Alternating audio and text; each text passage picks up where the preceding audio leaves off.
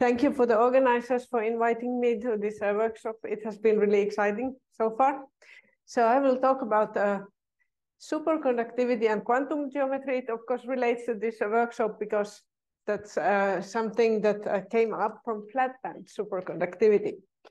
And then tell a bit what is the relevance of those studies to twisted bilayer graphene superconductivity. And then I present something that is maybe a bit newer than these things, namely what happens to non-equilibrium superconducting transport in a flat band.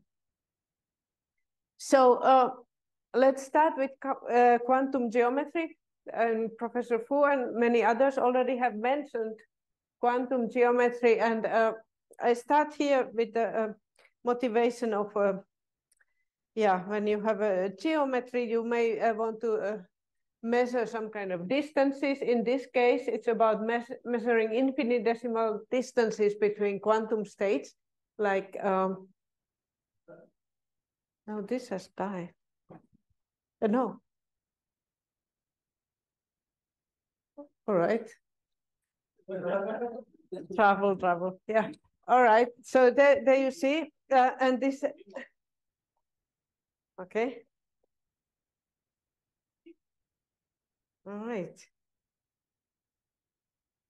Right. Oh, that's right. Yeah. So here you see any kind of quantum wave function parameterized with something. This could be lattice momentum, and you define the distance. And then these people introduced a gauge invariant version of a distance. You can define it in many ways, but if you want it to be gauge invariant, then comes out this so-called quantum geometric tensor, whose real part is the quantum metric and imaginary part is pericurvature. And yeah, this was introduced a long time ago, but even longer time ago, this concept, this one was actually mathematically defined. That was already in 1904 or something. And obviously, this is related to topology because you can integrate the pericurvature and get the Chern number. Now let's go to superconductivity. I'm extremely interested in raising the temperature of superconductivity to very high, up to room temperature, if we don't mind. It's very difficult, and of course, one difficulty is that the interactions have to compete with Fermi energy, basically huge kinetic energy. And in that respect, there has been already a long time an idea that let's kill the kinetic energy, increase density of states. Maybe we get better critical temperatures, and that's actually the case. You can change this, exponential suppression of, even better. Exponential suppression of superconducting critical temperature to linear dependence on interaction. And you see, especially for small interactions, this is much bigger. And that happens when you have a flat band, doesn't even need to be exactly flat, just when interactions are much bigger than the bandwidth, you get flat band. Oh, sorry, you get this enhancement. Now, this, however, tells you only about the pairing, Cooper pairing, whether you have pairs or so on, essentially about the absolute value of your order parameter. And that's not all, because for superconductivity, you have to see whether you have supercurrent and Meissner effect. And for that, the concept of superfluid weight becomes very important. That you can relate the usual current relation and then supercurrent relation. You see, it's very, very different fundamentally. Here you have the vector potential, here electric field, and this thing is like conductivity, but it's called superfluid weight. Now, here you see vector potential. That's of course not gauge invariant, and superconducting order parameters phase is not gauge invariant either, but if you combine them, you get a gauge invariant quantity. So this makes then connection between ds and the order parameter. And the connection is the following. For instance, if you think that the change in the order parameter phase is like the velocity, or change in Cooper per velocity, then the change in the free energy when you add that kind of current is given by this formula where you now have the superfluid weight. So it's kind of like inverse mass of the Cooper pairs. And it also appears then in the penetration depth. So we should have this quantity non-zero to have superconductivity, really. Gap alone is not enough. And let's look at the standard PCS result for it. So forget about this, this is small.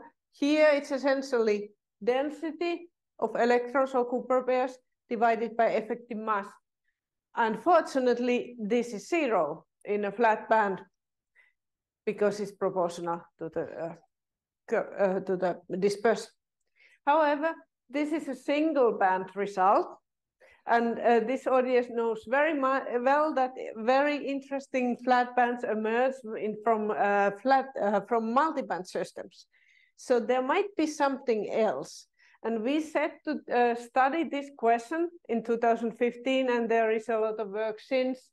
I would like to highlight here three very important people from my group, starting from Sebastiano Peota, who has been there from the beginning, and then excellent collaborations with many other groups, especially with Sebastian Huber and Andrei Bernevik.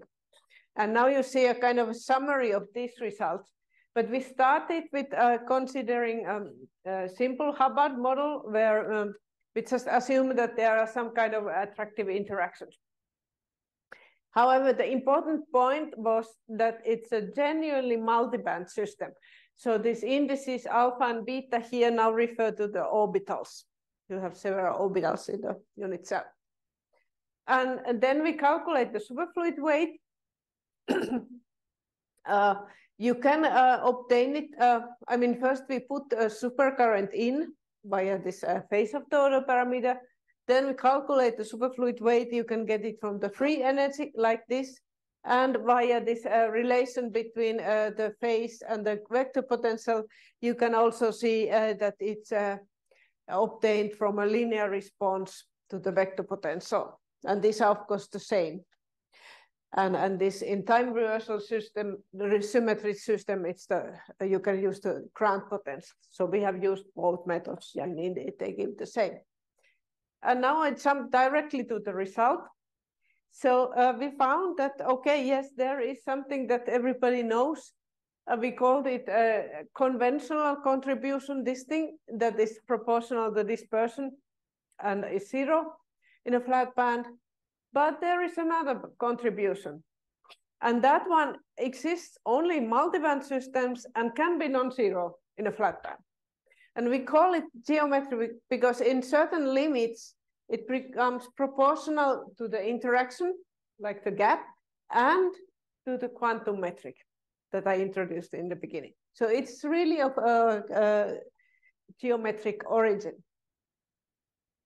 Now let's see a little bit more detail what this superfluid weight actually includes in a flat band. So you get nice analytical results in certain limits. For instance, if we assume we are in the flat band limit, so bandwidth much smaller than interaction, and isolated band limit, that interaction is smaller than the gap to the following band. And furthermore, we do one approximation that is, or assumption, that is often done in these studies, namely uniform pairing. We assume that the pairing is the same in all orbitals where it's non-zero. This sounds like, oh, well, quite an assumption, but actually this is true always when orbitals are related by a symmetry. So it can be found also in realistic systems. With these assumptions, the superfluid weight has a very nice form. Well, here is the linear proportion, nullity to interactions, and nu is filling. So it's maximized at half filling, doesn't grow with density like the usual one, it's maximized here. Here's number of orbitals, and this thing is the quantum metric integrated over the Brillouin zone. So Professor Fu was calling this quantity quantum weight. But yeah, it's this integral. So there we have the quantum geometric part, and this well has been shown by mean field exact results and also numerically by many people. And then you can also calculate what is the gap. It's like this, and using that, you get that the superfluid weight is proportional to the square of the gap. Note here something. So one actually has to take the minimum value of this thing, because this is something that has not been widely appreciated or actually noticed at all before this work, that quantum metric and Berry curvature are actually basis-dependent quantities. If you change the position of the orbitals while keeping everything else same, you get a different quantum metric and different Berry curvature. However, many physical quantities don't depend on these positions. Superfluid weight doesn't. So therefore, actually, you have to use so-called minimum version. And this does not mean that you need to minimize something, because actually we also showed that the quantum metric is always minimal when the orbitals are at the high symmetry positions in the lattice. All right, so this quantum geometric tensor is positive semi-definite, and that allows to derive many inequalities, and this allowed us to show that the superfluid weight of flat band superconductivity has a fundamental bound given by Chern number. This result is for time reversal symmetric systems, so this is actually a spin Chern number. And of course, it's enough if you have Berry curvature somewhere in the band, or naturally if you have just a non-zero quantum metric. That alone guarantees. But the Chern number gives you a very, very nice bound. So now we have learned that in this quest of higher critical temperatures, it's not only that we can play with interactions and density of states, we can also play with the Bloch functions, topology, quantum geometry. This can help you to get there to the goal. And why is there this kind of a relation? Well, this is one way of looking at it intuitively. And now assume that you have very, very tightly localized, let's say, one-year functions or electron wave functions, the atomic limit, so to speak. Then if you introduce interactions, nothing much happens. However, in these interesting flat bands like Lieb lattice, Kagome lattice, and so on, we know that the flatness of the band is due to destructive interference. And then there, it's possible that you actually have large overlaps of one-year functions and still a flat band. And then when you introduce interactions, it turns out that you can get current, you can get movement. And why that is related to topology is because the localization properties of one-year functions are basically governed by quantum geometry and topology. Okay, so I showed you some mean field results, but it's very nice that this basic phenomena can be found also by exact methods. And you think that you have a flat band and interactions are relatively strong and everything is highly correlated. So you might not be able to do anything analytically, but it turns out that you can get very nice analytical results in the limit of an isolated flat band. So here we do a projection to the flat band, and we use this uniform pairing condition. It looks like this in this language. So this is a projector to the flat band. We might have many of them. And with this, you can express the Hamiltonian that I showed in the beginning as a positive definite Hamiltonian like this with some spin operator. And this one has exact a ground state of eta pairs. So this type of Cooper pairs.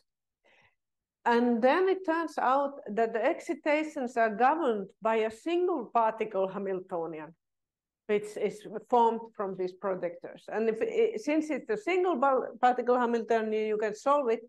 And we can show that this inverse effective mass of the Cooper pairs, which is the superfluid weight, it's proportional to the minimal quantum metric. So we get the same result as from multiband BCS theory from this exact treatment, plus a lot of other collective modes.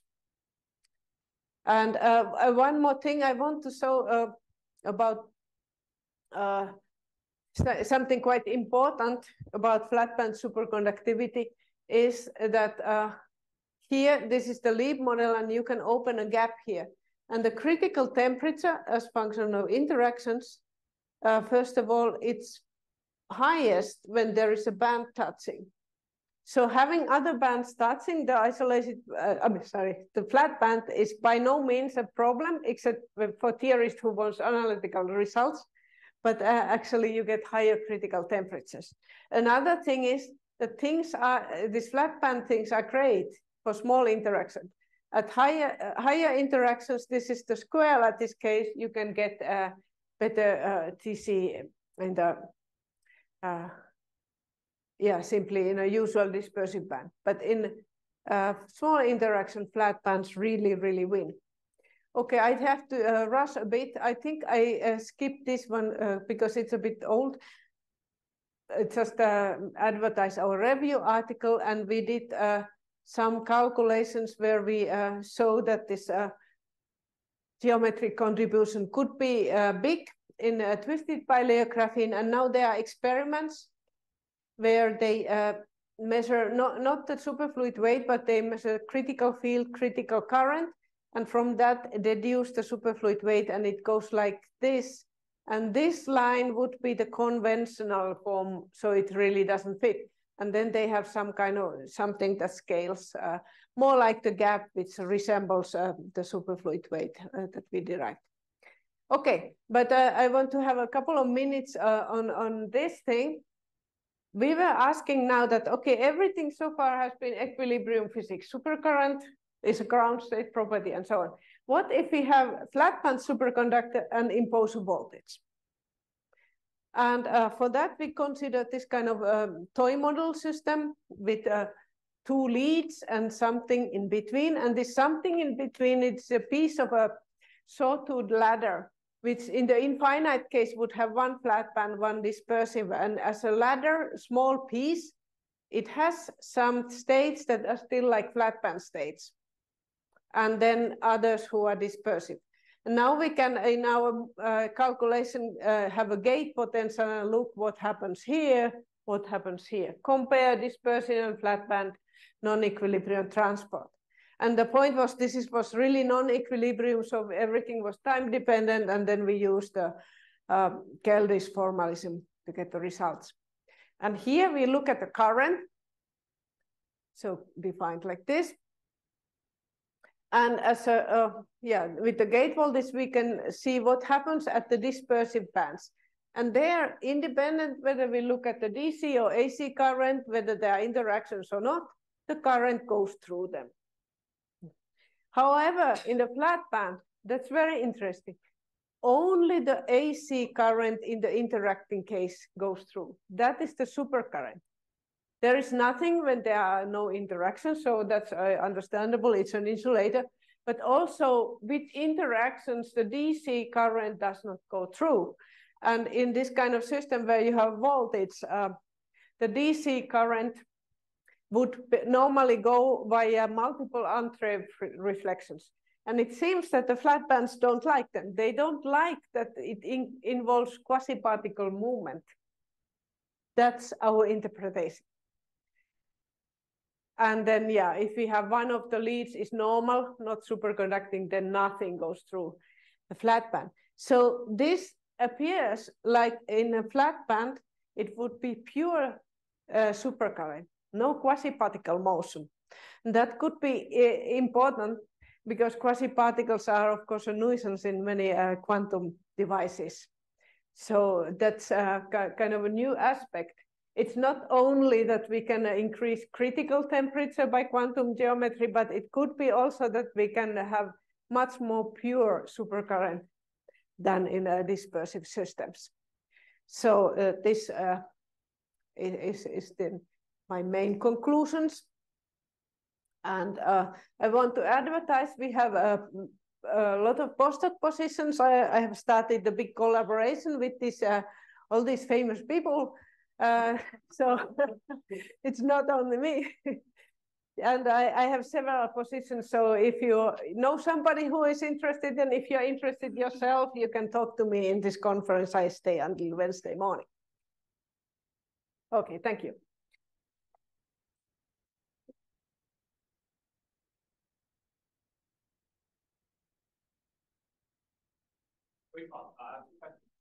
One is that we emphasize complementary to define properly as far as doing basis. Is this true also for continuum systems, or is it always based on a binding model? Oh, yeah.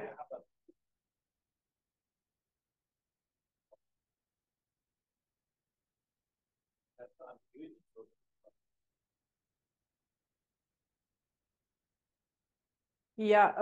Yeah. First of all, of course, the definition of the quantum metric is the usual one. That's correct. It's only when you connect to some physical quantities that you need to worry about this. That is the minimal one. For instance, in context of superfluid weight, it really has to be this minimal one. Yeah, I mean, if you have a continuum system. If it's a single band system, everything is trivial. I think even in continuum, you have to have like at least 2 degrees of freedom. So the same thing is there also. It relates to how do you take your Fourier transforms. Yeah.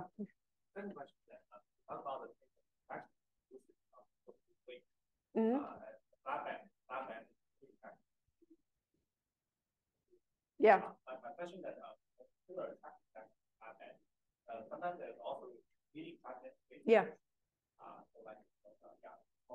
Yeah. That's a very important thing. People should study that more. We haven't studied very much, but there are some studies by others who have shown that at least some cases the superconductivity wins. Yes, my question is related. So if I start from onwards, the positive interaction, as opposed to the attractive interaction with the flat ends, my reading stability problem is not towards superconductivity. Then it becomes the core electron problem where you have density waves, intensity waves, and other channels that compete. And so to what extent results that are derived in sort of attractive interaction, other model-based calculation will actually come into play. Yeah, so the attractive interaction as such is not so essential. For instance, in this study, we have studied also this twisted bilayer study. We looked at also like this kind of, see here, RVB type interact pairing that you would get from repulsive interactions. And then you have this geometric contribution as well. So it comes from there. But then the competition is, of course, another thing.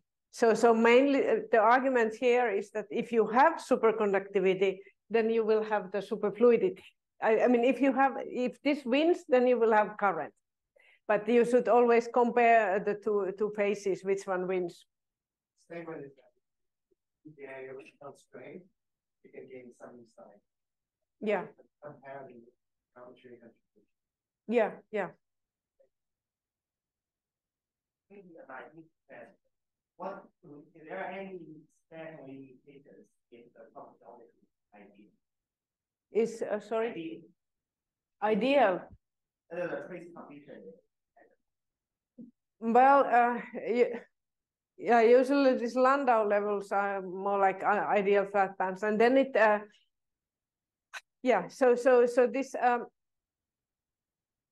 it's our conditions. They are really like saturated in the Landau level systems, and in other flat band systems, typically not.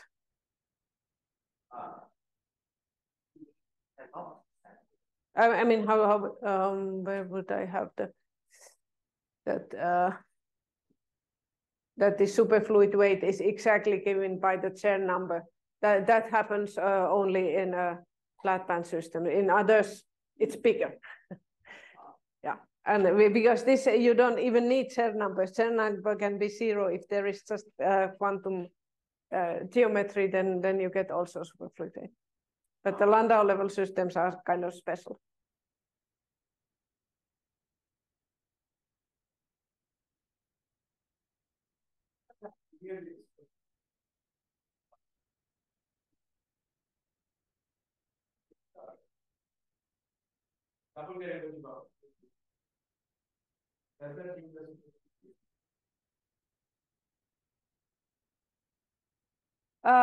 Yes. If you have a Dirac cone at the crossing, the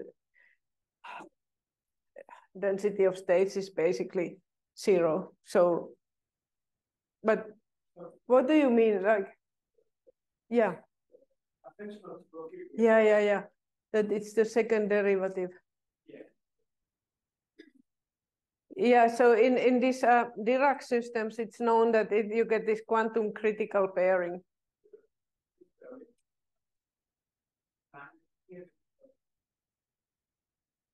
Yes, that's a good question.